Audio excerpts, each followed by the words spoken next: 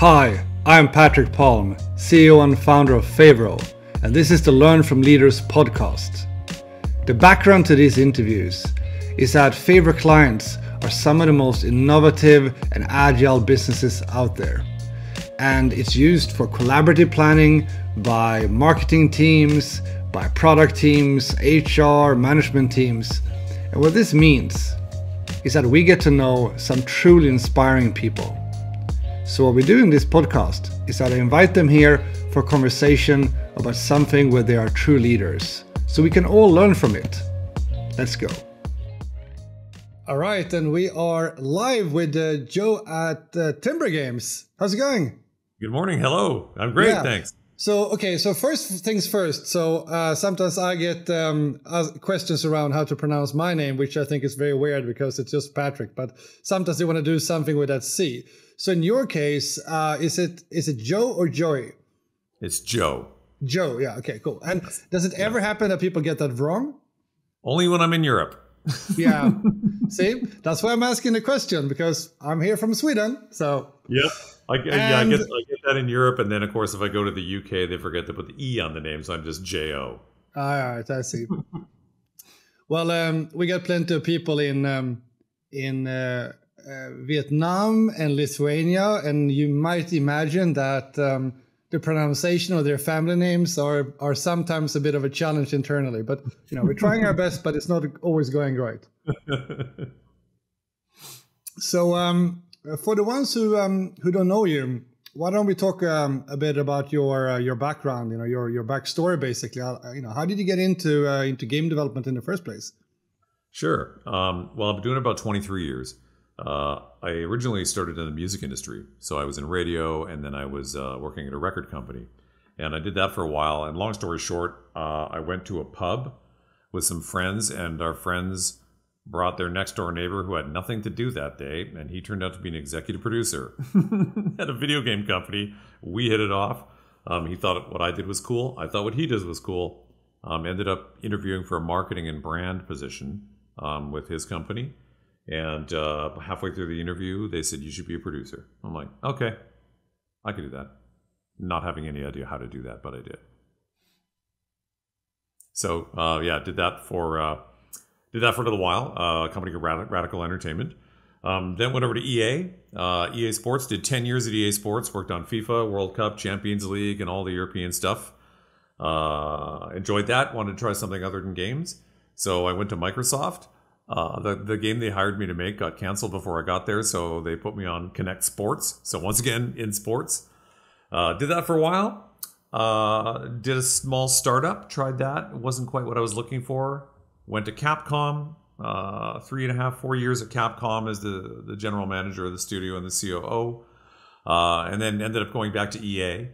They called me back, and I ended up going down to California, worked out of Maxis, and was the VP of Maxis down at EA in California for 4 years, and then decided to come back home to Canada and Vancouver and start a company with a bunch of people that I had wanted to start a company with a long time ago. So that's in a nutshell. Cool. And I think with Timbre Games, you I think you described it to me once as old dogs doing new tricks. I really like that. Can you again backstory? How did you come together with your fellow founders? Sure. Get the first team started. I mean, why did you start it? It's all very exciting. We wanted to make Timbre because it's the partners Zoe and I and Jeff started the company together. I've known Zoe for a long time. I've known Jeff for a long time, and we've both been at AAA studios, and we both kind of wanted to get back to the craft of making games, get a little bit closer to the team, because we've all worked at these mega corporations. But we also wanted to have fun doing it and try and do things a little bit differently. And certainly in Vancouver, you've got a couple of big load-bearing walls. You've got Microsoft, which makes the Coalition, which makes Gears of War, which is a massive operation. And you've got EA, which makes tons of games in Vancouver.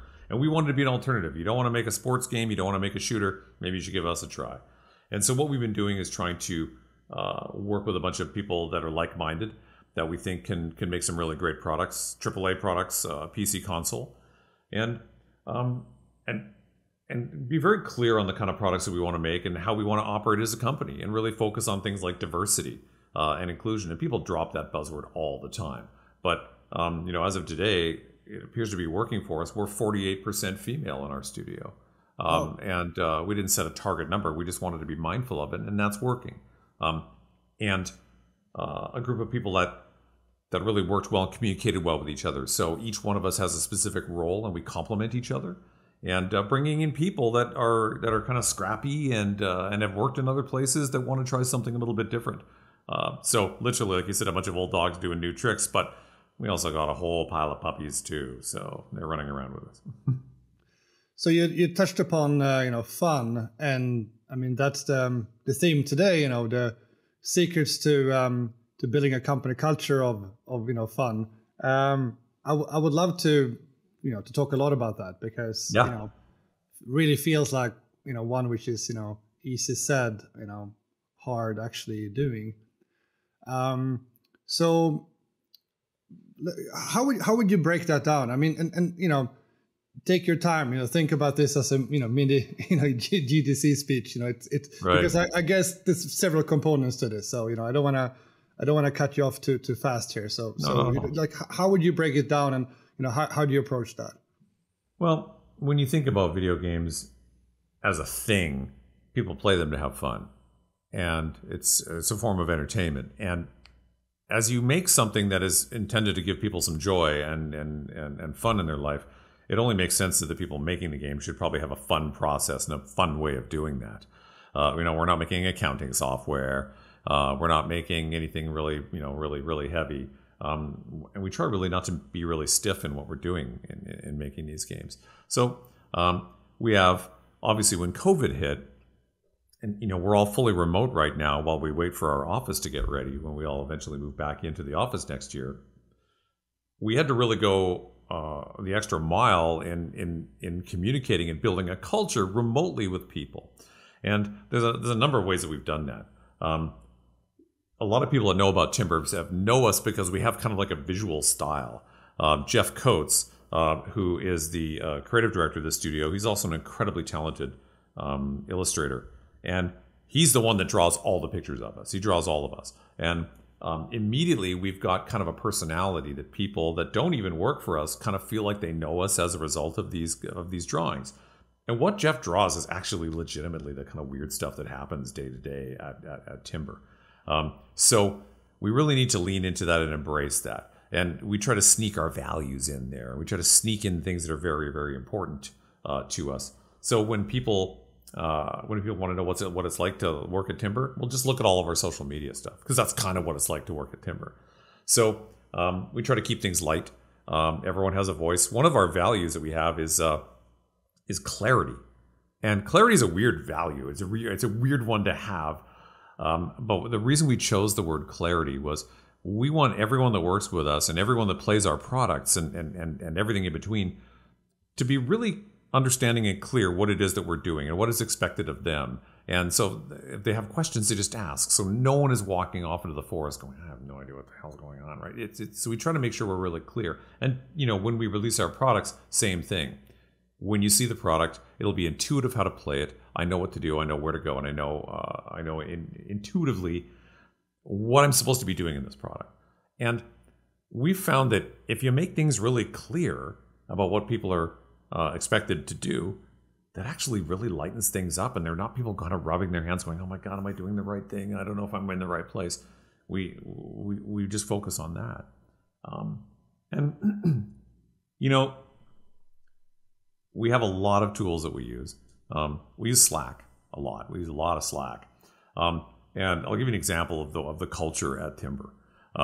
It started out over a fight about cilantro. Cilantro is one of these polarizing things. Some people hate it, some people love it. And I noticed on Slack that we had a foodie channel, and someone was talking about cilantro, yay or nay, and I thought, I'm going to weigh in on this one because I love cilantro. And I said, I, for one, I'm on Team Cilantro. And the Slack channel exploded. And I actually looked it up. We had 326 comments about cilantro, which turned into kimchi, and then it just went to Weird Town really fast. And it's indicative of the culture that we have. We try to make it light. We try to have fun. We try to keep topical. We try to over-communicate with each other. And I think that makes for better game making. If we can have fun talking about, cilantro or product management software or anything, the game will end up being fun too. So we try to keep it light. Focus on the personalities of the people at the studio and amplify that. Anyone can ask anybody anything in the company. It was weird. We have one individual that said to me, I have a regular one-on-one with every member of the staff. And one of them said to me, this is super weird for me because the last company that I worked there for like 2 to 3 years, and I never once had a one-on-one with the head of the studio. And I think that's absurd. You don't have to have one every week or even every month, but you should have a connection with the people that are tasked with running the studio. And so by keeping it relatively flat and keeping it open and consequence-free, I think it makes for a better place. And man, do we have fun. Like, we usually are laughing ourselves sick most of the time. And yeah, we still make games. How, you mentioned that it's mostly remote, at least right now. Firstly, will you have a bit of a hybrid approach moving forward, even when the new office is ready? And secondly, if so, how do you see the difference building a culture when you know that everyone's going to be in the office versus building a culture where you are, fully or partly remote? And I guess, I would also say, how do you make sure that everyone feels included in that? So the ones who are maybe a little bit more remote doesn't feel like a satellite. Yeah. So a couple of answers in there. When we do open the office, we're making it everybody's choice. Do you want to come to the office or not? What we find is everyone likes to throw the buzzword out there, hybrid, right? And hybrid means different things to different people. What I think is going to happen, we're going to have a number of people that are going to come to work, and they're going to want to come to work every day. There's a number of people that don't want to come to work into the office at all, and the ones that are in between. What I suspect will happen is the people that don't really want to come into the office very often, they're going to come in and they're going to feel like they're missing out because people tend to love having human connection, and I'm hoping that the chemistry and the culture that we built remotely will kind of flood into the actual physical office. It takes effort, it takes time, it takes work to make people feel included and to make sure that everyone is understanding where we're going as a company when you're fully remote. We have people right across the country now working with us. Canada's pretty big. I remember a friend of mine from Germany who came to the very first time to Canada. He goes, "Oh my God, I flew over Canada for like 6 hours." And he said, if I did that at home, I'd fly over 60 countries. And we have people in Vancouver. And then we have people just on the outskirts of Vancouver. We have people in Alberta, the next province over. We have people in Ontario. We have people in Montreal. We have people in Nova Scotia now. And so we really are kind of a nationwide company. Time zones get in the way a little bit, so we have to be flexible there. But when we do big events, we bring everyone in. Right? We're having a summer barbecue in a few weeks. Everyone is going to get flown in from wherever they work at Timbre to join us. Same thing with the Christmas party. We will fly everybody in for this. It's expensive, but the benefit you get from people making that physical connection with people is, you can't put a price on it because people just love it. And then it's all the things that we do. We try to do a lot of social things. We have, every other Friday or so, there's always a game thing going on that we're all playing together, or we're having some kind of social meetup. We're doing social meetup on Friday. One of the guys who is from Ontario is out for a wedding, and we thought, okay, we're going to capitalize this. One of our guys is out. We're going to have a party, and so we're going to do something on Friday. So we try to plan events, and we try to find ways that we can let people join us. Some people can't, and some people don't feel comfortable with COVID going out to a big crowded place. So every single event that we do, we have an online option so they can join us. Whether it's literally, I brought my iPad to a dinner party one time, so some of the people that wanted to join us could sit at the end of the table on the iPad and feel like they were with us. It looked stupid to the other people having dinner, but I don't care. It was great, and you have to go that extra mile to make people feel included. So a slightly different question that I think is, any kind of company leader has to think about is, how to do with with titles. Some companies, they are like, well, we don't really care about titles. Everyone's just a team member. Some come up with, let's say, more, funny names, or, they can like reinvent a lot of titles. And then some have almost like a gamification. So it has a very clear kind of structures. It's almost like, leveling up in a game. What's your approach to it? That's a super interesting question. I have a few thoughts on that. So I like people to have the title that accurately describes what it is they do. But I'm also mindful that there are some people that are working for Timbre that may not be working for Timbre a few years from now. They may want to go off and do other things. I want them to have an identifiable title and an identifiable role should they decide to move on elsewhere. And same thing for people coming in, right? Producer is one of the most thrown around terms in the world, right? There are all kinds of producers. Depends if you work at Microsoft, you're this kind of a producer. You work at EA, you're that kind of a producer. So we try to make sure we've got a little bit of consistency in what it is that we do.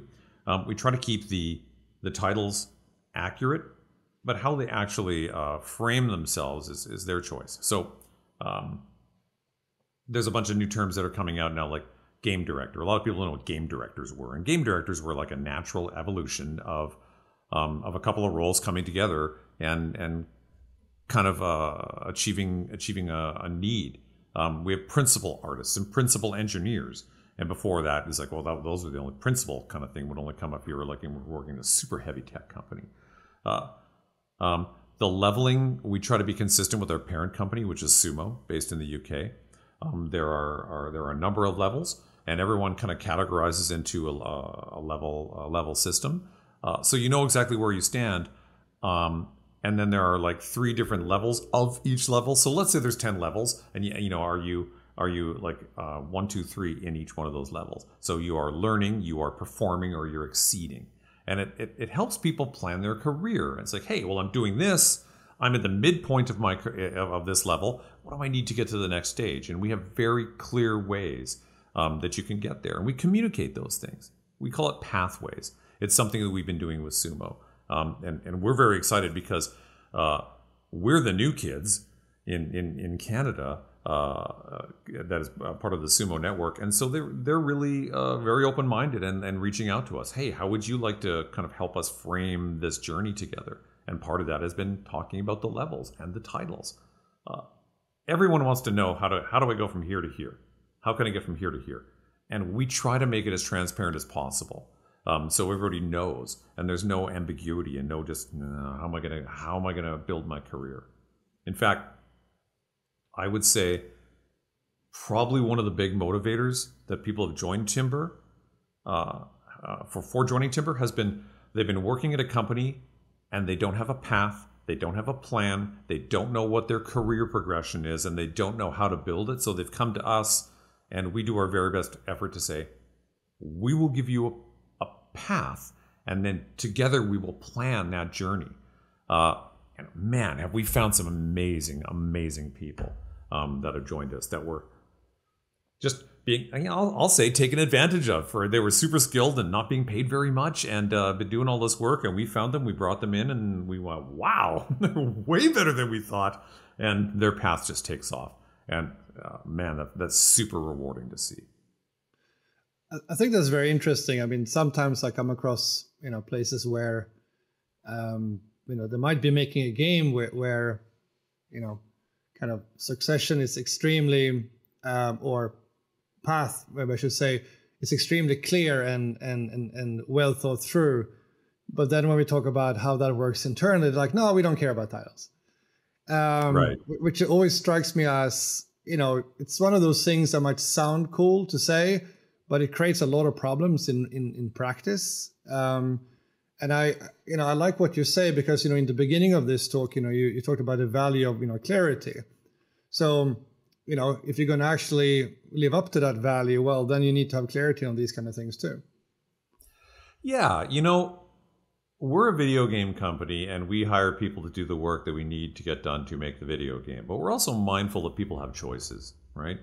We have to earn your respect and your commitment to be part of our journey. Because if you make video games in Vancouver, you got like 1,000 companies you can work for. There's tons of work in this city. So we need to make sure that we are offering something that other studios aren't. We pay well. We're super competitive on pay. We have great benefits. We have a lot of things that we do that other companies don't do. But we also really need to understand and respect the fact that people are entrusting us with their time and their effort and their career. We need to honor that, and we need to help them get on the journey where they're going. Sometimes that journey will be, maybe they're just passing through. Maybe they're just going to be at Timbre for a little while to get to where they really want to be, or to help them understand where they want to go. And we will help you on that journey. We will celebrate the time that you've had with us. Sometimes people come on and they're like, man, I am never leaving. We love that too. So it's important that we earn that trust. It's important that we earn that relationship that we have with all of our employees. So, if someone, I've been doing a podcast before when I've been asking a producer, what would you recommend to someone who's, thinking about doing that career path? But let's say we take this now one level up, Let's say someone who's considering, I want to start a game company, or, I want to lead a game company. So we take it to the executive level. I mean, I have one friend that comes to mind that, he did an MBA, and then he was working for a very famous telecom company in Sweden. And then he became studio head of a good studio, and he brought that to great success. And, he's still in the game industry because, he found that to be way more fun than, any other industry he's been in. But obviously he kind of came in already from the beginning at a relatively high level. And my prediction is that we're going to see more of that in the future. People that are already very accomplished company leaders, and they realize that this is just a very, very interesting industry for, financial reasons, where the market is going. I mean, there's a long list, right? So let's say, if you would speak to, let's say, both the person who might be very junior, but are basically aspiring to do something similar to what you're doing in the future, but also to the person who maybe are coming, let's say, a little bit more from the outside and is already quite accomplished and are thinking about moving into this industry. I mean, what kind of career advice would you give? For the junior people that are coming in that are relatively green and looking to understand, I just say it's 90% who you know to find your way in, and you need to network, and make yourself known. Use LinkedIn, hit people up on LinkedIn, but be honest with why you're asking to be linked in. Don't be just some random person that sends a form letter or something that has nothing to do with what your business is and tries to link in with you. Be honest. Reach out and ask people, hey, can I take you for a cup of coffee? I'd like to learn about stuff. I did that. And I made a commitment that, all the people that said yes to me when I was thinking about doing this, that I reached out to my peers and friends that I had great advice. Reach out and talk to people and ask them questions. Do your research on what it is about games. People think, oh yeah, a video game company would sit around and play games all day and eat chips. There's a lot of hard work that goes into making games, and a lot of stress that goes into making games. Making entertainment software is hard because it's hard physically to make sure you get the algorithms right, and you're getting the right camera and the right presentation, the right modeling, the right rendering, the right frame rate, all that kind of stuff that comes into play. But understanding that your imagination is going to take you further than your education. A long time ago, I wrote an article that said your personality is more important than your resume, and I stand by that. There's a lot of people that have not had massive educations that have come on board and been amazing because they have the right brain, they have the right attitude, and they're ready to learn. So for the younger people, the people that are more junior, and I don't want to say younger people, I'll say the greener people, because I don't care if you're 45 years old, you want to do a career change, you've never done games, sure, let's talk, because we've all been there.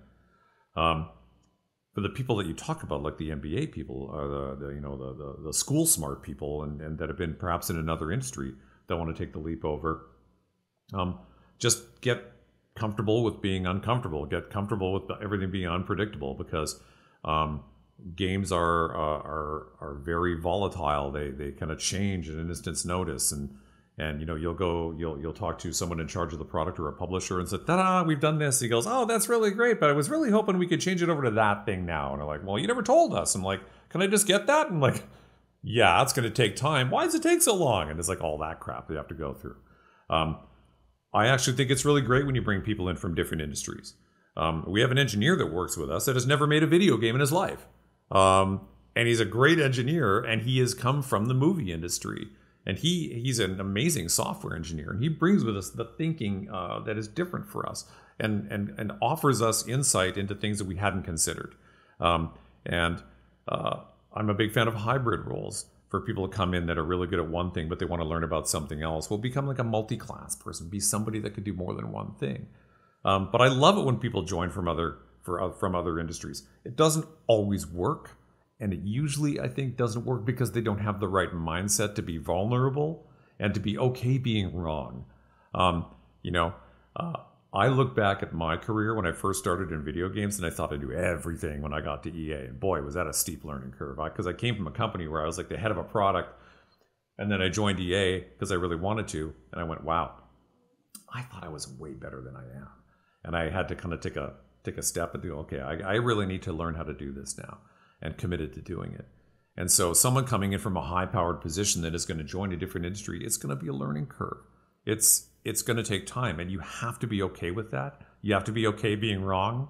You have to leave your ego at the door, because, man, nothing is worse than coming in and thinking you know everything and have a bunch of people that are like 25 years younger than you going, you're an idiot. You need to be okay with that, because you might be an idiot. It's just how you flex into that new role that matters. But really have an open mind and listen to people. Something that we do at Timbre, which I think is awesome, we share our goals with each other. Like, really share our goals. Everyone said, oh, what's your yearly goals and what are you going to do? And then, people think, oh, okay, and then at the end of the year, I'm going to get some review and they're going to tell me, was I doing well or not doing well? And then it's going to be a happy day or a bad day. We don't like that plan. We like to have regular check-ins, quarterly reviews with your manager that kind of talk about how are you doing, how are things going. But we took this kind of bold step of sharing our goals, warts and all, like everything. And right up to the executive level, myself and the other exec leaders at Timbre, we shared all of our goals directly with every single person on the staff. So they know exactly what it is that we're trying to do, right down to our personal goals. And that can be terrifying. I wrote down lots of stuff personally that I wanted to be held accountable for. It's like, I need to listen more and talk less. And I asked my team to hold me accountable to that. And I think by being vulnerable, by sharing my goals, my personal goals with the entire team, I think that buys a little bit of, buys a connection that they can have. That I'm not some stone pillar in the corner that is unassailable and you can't ask questions. I want to be completely open and honest because I'm not great at lots of stuff. I tell people all the time, I'm actually not very good at making games, but I'm pretty good at putting good teams together that do make good games, and that's what I take my greatest joy in doing. I think many of the things you're saying would also be applicable to people that are already in a kind of studio or publisher executive role. One thing which is interesting here is that I shouldn't say exactly which publisher, but I was explained once that at this particular publisher, when you reach a certain level, it's like this, what do you call it? Jetstream it's called. It's like this jet stream of like politics that hits you, It's like, as long as you're at the studio, it's like, it's fine. It's about the game. And then you reach that certain level of title, and then like the jet stream hits you, Yeah. And I guess, as an executive, you always have to make, tough decisions from time to time. But, so far, you're definitely one of the people I know that when your name comes up, I hear, it's one of those where people are like, yeah, I know that person, And I think it also reflects a little bit in your social media. I saw this kind of like, Joe's 100 that you're doing. That's really cool. What was the background to you starting that? So you probably need to say what it is, by the way, for the listeners. Yeah, okay. Yeah. So I do a thing on LinkedIn that I started doing because it's called Joe's Impact 100. And I was talking with a friend of mine. I said, God, LinkedIn is really great and it can really suck at the same time. Sometimes people can just put so much garbage on there and you have to wade through so much crap on LinkedIn to get to anything that's interesting. And I thought, I really want to take my privilege, of which I am well aware I have. Like, I'm a 6'5" white guy in an industry full of us with a beard, and that's kind of key. There, you have one too. And I thought, I have been so fortunate, and I have, it's not really giving back, but I just want to kind of call out some of the people that helped get me to where I am. And I'm really appreciative of that. So I thought, I wonder if I can come up with 50 people that I know that have really helped me. And when I sat down and I just started listing out all the people that I thought that had done that. I was already at 75, and I thought, oh my God, I could totally do 100. So I wanted to do a list of 100 people that I thought that really impacted my career and kind of thank them, but also give little insight and little stories on some of the interactions I've had with people, because there's lots of hilarious interactions I've had with people, and I wanted to kind of shout that out. And man, that's been huge. It's been like, people have been sending me messages. They said, oh my God, it's like, I'm having a really lousy day, and I read this article, this thing that you did, and it's been a bright spot for me, and I appreciate that. And I didn't do it for like patting myself on the back. I just really wanted to highlight some of the great people that I've worked with, because I think some people need a spotlight or a shout out from other people in public sometimes. So that's why I did that, and it's been super fun. I'm up to 46 now. I've got another few to go before I hit my 100, and I'll do it by the end of the year. And so I have to balance, talk about my 100, because that's a personal thing for me. Talk about someone we just hired at Timbre and show a comic of what they've done. Show something amazing that Jeff has drawn in terms of what our vision and values are. And I try to balance my relationship with that platform. So that's kind of what that's about. It's really cool. I hope that if anyone listening right now that steals that idea from you, that you're okay with that, because I'm totally okay with that. Yeah, personally, I would love to see more people do something like that, because as you say, a lot of the stuff that you see on social media, including LinkedIn, is might be not that, let's say, valuable, but these kind of things are, it's really interesting to read. It's quality reading, and it also creates.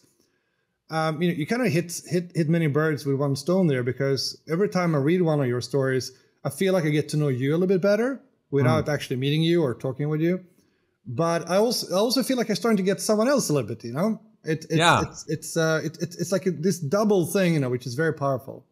Yeah, people have a persona that they like to share, and sometimes there's a really great story behind that persona that people don't know, and that's what I've been trying to call out with some of the people that have helped me on my journey, and some of the people that I've worked with that have really appreciated. And yes, there's some there's some funny stuff in there too that I think is the stuff that people remember, and it's putting more. Oh, there goes the dog.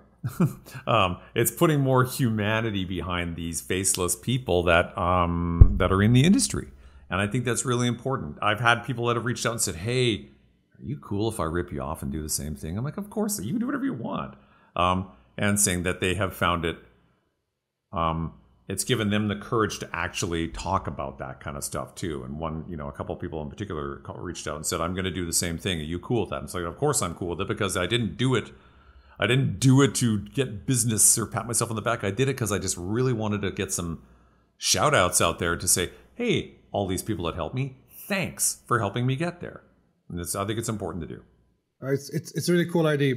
So I have a final question. I would like to pick your brain a bit on let's say more long-term visionary thing, and I would actually like to start in a quote by your fellow founder Zoe, that I also did an amazing podcast with some time ago, and she was doing a speech at GDC, and she had one slide which obviously for me who's in tools really liked, and she said you need to recognize the cultural impact of tools.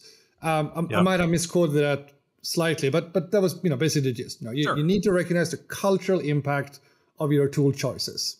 Yep. And obviously, I like that a lot, because it resonates with a lot of the ideas, why we created, Favro in the first place. But here's the question, for you. Since we are now in a world where much more of the office is really online rather than, let's say, the physical space. It's just, it kind of moved there a bit. Do you think that we will see much more, let's say, distinctive designs that are, let's say, culturally connected? What I'm after a little bit here is that, I mean, obviously we can talk about tools like Favro that, maybe in the future it would not only be, let's say, Favro versus, let's say, more centralized tool. Maybe it will be a lot of different flavors. But I think we can maybe think about this much wider, communication tools. I mean, today we tend to talk about let's say we talk about social media, we tend to mostly talk about, let's say, age categories. And Facebook is now starting to become, for us who's a little bit older versus, TikTok would definitely be, let's say, a little bit younger demographic, etc. So that's like an age dimension. But maybe do you think that we will get even also with business tools, like more distinct, let's say, cultural tools? It's like, you're gonna pick the tool because you're gonna say, well, we're really trying to have this kind of culture, and then we're gonna pick that instead of talking about features all the time.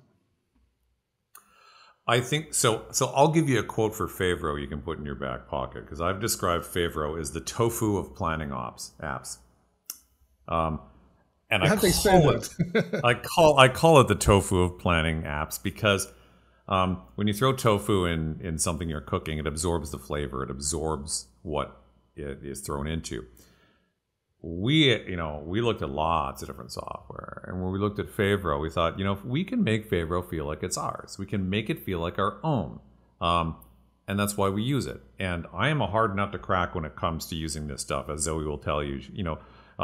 When we were launching it to the team, she goes, "Even Joe's using it." So I think if you give people the customization option to make it really feel like it's their application, right? I use it all the time, and the way that I need to remember things and highlight things, I always have to put a picture on all my cards, and those pictures that you see when you open up Favro and you go, okay, there's the Princess Bride guy who says inconceivable, and I use that guy because I wanted to draw attention to this particular thing we're trying to figure out. And so all of these different things that we've done have allowed us to make it feel like our own, and that's why we use it. But I think you'll find that a lot of the software that people use, they want to make it has to feel like you made this for my company.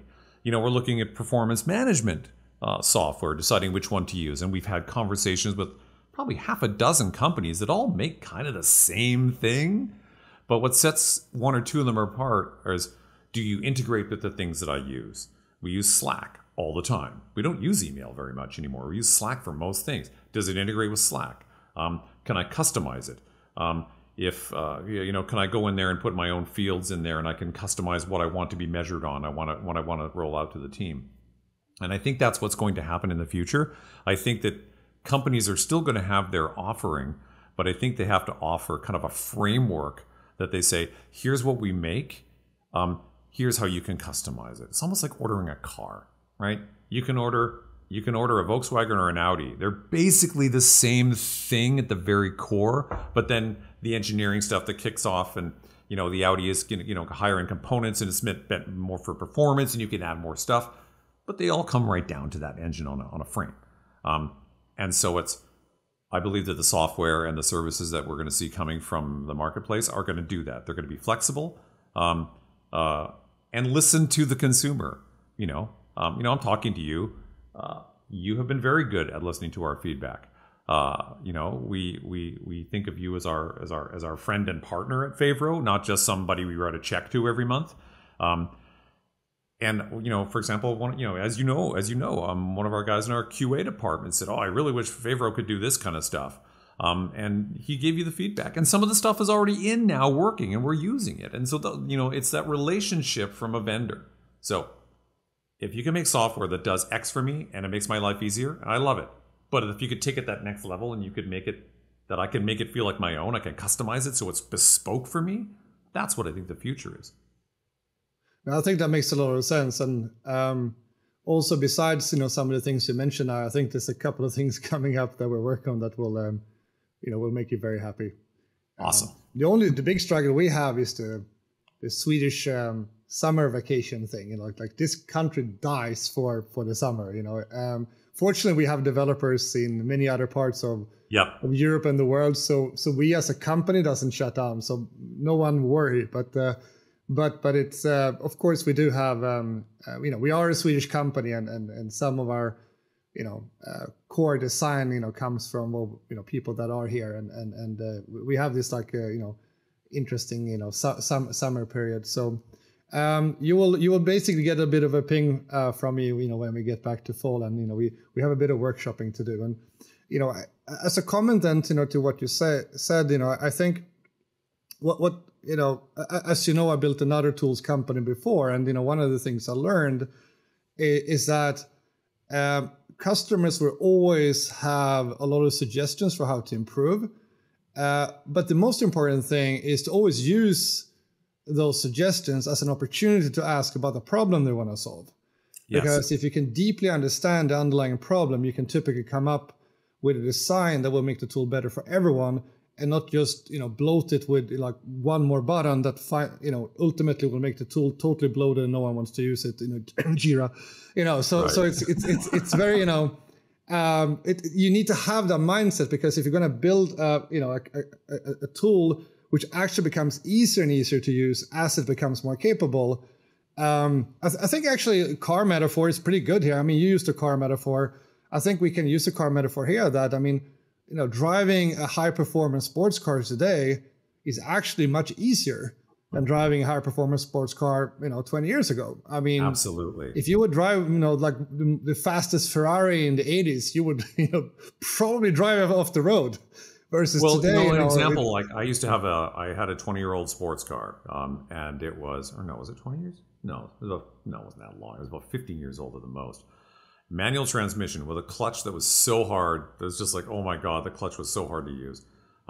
And it was super fun to drive. And all of a sudden now, advancements in transmissions, it's not just like a crappy automatic transmission that comes through. It's like a PDK system or a double clutch system. Those things are awesome. And there's a whole generation of people that are going to grow up not knowing the sound of grinding gears as you're trying to get it in there, or burning out your clutch because you're too hard on it. And it's because the advancements of technology, and that manual clutch that I used to drive, that was a brute to shift. As you move forward, I can get the same performance, and it's way easier now from like a PDK or a double clutch system. Still super enjoyable to drive. It's evolved, and it's just what you're saying. Like, you have to evolve what the needs are of the people, and listen to them. And as you said as well, Patrick, it's tell me what problem you're trying to solve. Don't tell me what you think you need us to do. Right? I learned a long time ago from an engineer. I was saying to he taught me a lot when I was working at EA. We wanted a 3D front end from our game, a 3D menu system, because everyone was doing it. And I had this huge argument with an engineer saying, I want a 3D front end, and he was saying we couldn't do it, can't be done. And I'm like, but those guys are doing it. It can be done. He goes, yeah, we can't do it. It can't be done. And then I realized the way that I was asking the question was not the right way to ask a question. And my technical director came to me and said, I can make that look exactly 3D and it'll feel 3D. And I'm like, yeah. And he goes, but it won't be 3D. I'm like, well, that's what I want. What's the difference? He said, if you tell a certain kind of an engineer you want a 3-dimensional front end, they'll start building you a 3-dimensional world as a menu system. And that's not what you want. So he said, that's why they can't do that, because they don't have enough memory. I'm like, come to them with a problem. Can you make it do this? Yeah, we'll make it do this. Don't tell someone how to make it. Tell them the problem you're trying to solve. And that's exactly what you just said. That's awesome. And, I think we could continue to talk for a very, very long time. And then it would turn into like a, Joe Rogan. Then everyone would be dozing 3-hour, podcast. No, it would be awesome. It would be awesome. But I think, my team are going to ping me soon saying like, we're getting into the sequel now. So I hope there will be a chance for a sequel in a not too distant future, if that's okay with you. You bet. I love that. That would be awesome. Some of my favorite podcasters, they tend to have some, reoccurring guests, and that's nice because they start a little bit about what they talked about last time, and then move into some, latest and greatest. So with that said, super thank to you, and thanks to all of you for listening. And As always, if you thought this was good, please say share, like, you know what to do. And I'll see you in the next one. I hope you enjoyed that interview. I certainly did. If you want to elevate yourself as a modern leader and help your teams become even more successful, then check out Favro Academy at favro.com. There you will find podcasts, webinars, articles, all free of charge. Check it out.